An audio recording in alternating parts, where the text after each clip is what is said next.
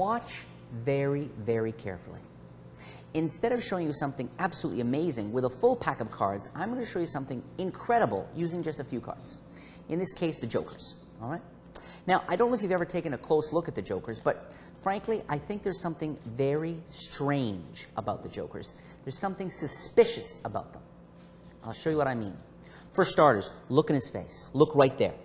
Beady, beady little eyes. All right? Very strange. Another thing that makes me suspicious about the jokers is, look, he's on a bicycle, but look at his waistline. I mean, that's a pretty big waistline to be on the bike all the time.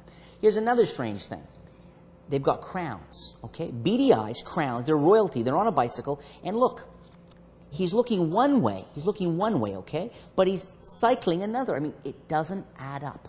My sense when I look deep in their eyes is the jokers look uncomfortable. I think they look like they'd be rather actually face down. I can do that. I can turn them face down like that. That's one easy way. A little bit more magical way, though, is to push it through my hand. And look, he is really face down in the card. Take a look at that one. Examine it. Make sure. I want you to see. That ink is actually face down. Now, I did it once in my hands. Hold it in your hand. I'm going to do it in your hand. Put your other hand on top.